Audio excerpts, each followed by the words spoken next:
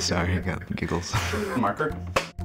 I'm Gabe, and I'm a UX designer at Fortune Media. Ever since I was a kid, I've always loved the idea of being able to see something that doesn't exist and being able to manifest that into the real world. Finding something that I can do that every single day where I can create, that has always been something that I have valued. I think you're essentially creative. Yeah.